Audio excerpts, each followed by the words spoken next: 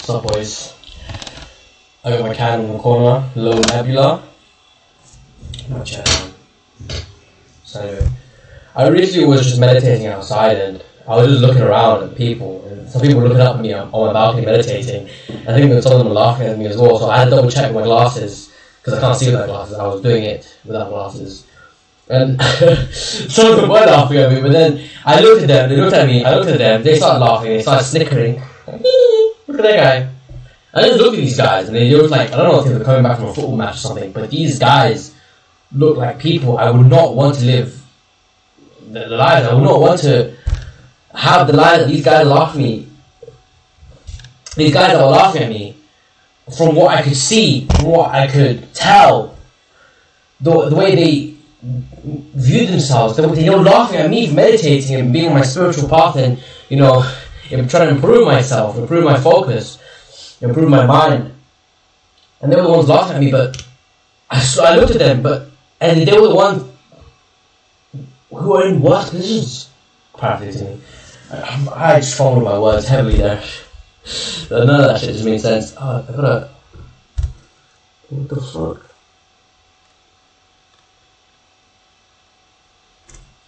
Those that laugh at you are those that are insecure, and those that are, for the most part, not really living better lives than you are.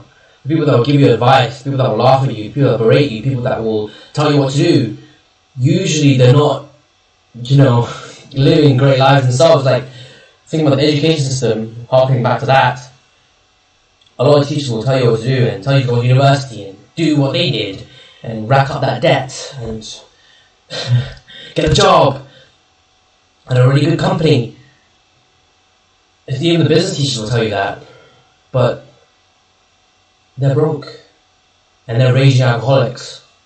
I remember asking my primary school teacher before, one of my primary school teachers, when I was it was like a good few months ago now, but when I saw her again, she had been like a raging alcoholic. And she's a primary school teacher. She deals with kids. I'm pretty sure there was an ongoing rumor when I was sitting in the school that she didn't really like kids. She was doing it for the money.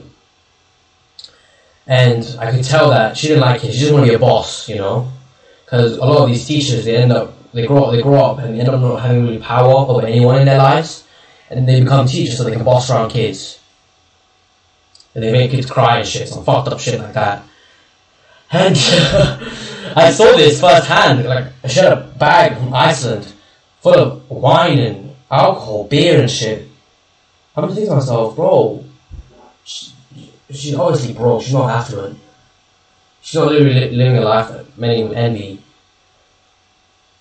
She's a raging alcoholic, and all she does is boss around kids all day, and that's just her life. And I'm thinking to myself, that's the type of person that will give you advice. That's the type of person that will laugh at you, that will tell you, oh, don't start that business. Don't be ambitious. Don't be the person that wants to break them all in their family. That person that will tire you out and make you cry. I used to be a crybaby. I used to cry all the time when I got timed out. Teachers would do that, and I think in a weird sadistic way, in a weird sadistic, masochistic way, they would enjoy it, watching kids cry. Seriously, I don't feel any remorse. I have a pretty sharp memory. I don't think there's any remorse in my mind when I think about it. And that's why I'm making this video. Jeffries will laugh at you. Jeffries will laugh at you. The average Joe will laugh at you. Peons will laugh at you. Hate never comes from above. It always comes from below. Think about that. It never comes from above. It always comes from below. That's something in my eye.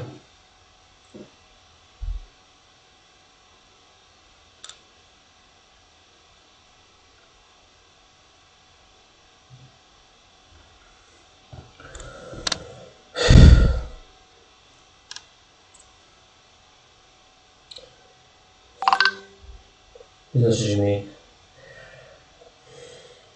When I was getting off that meditation session, like I said before, I couldn't really find words. I couldn't really speak in coherent speech, but I was looking at them, they were looking at me. I was on my meditation, spiritual journey. I was trying to increase my focus, I was trying to increase my memory, and trying to increase my presence and my state of mind with meditation. And these guys who were raging alcoholics, who were fat, unhealthy, not in shape, quite ugly. Football fans, what's footy like, lads? Sports fans, while they were watching me meditate, improve myself, and laugh,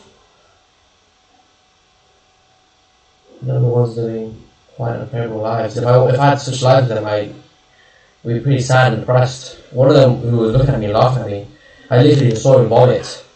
I wish I was taking a video of this so you have to believe me, because I didn't have video proof, but I saw him like vomit in a corner, some alleyway, for a good 15 minutes, just vomiting his heart out. And then he has the audacity to look at me and laugh at me. What on earth is wrong with these people? Your priorities are completely messed up. Probably fucking broke. If they're rich, I'm sure, but if you're rich and you're fat and you're vomiting midday, that's not a football game. You've got some serious priorities to make. Hate never comes from above, always comes from below.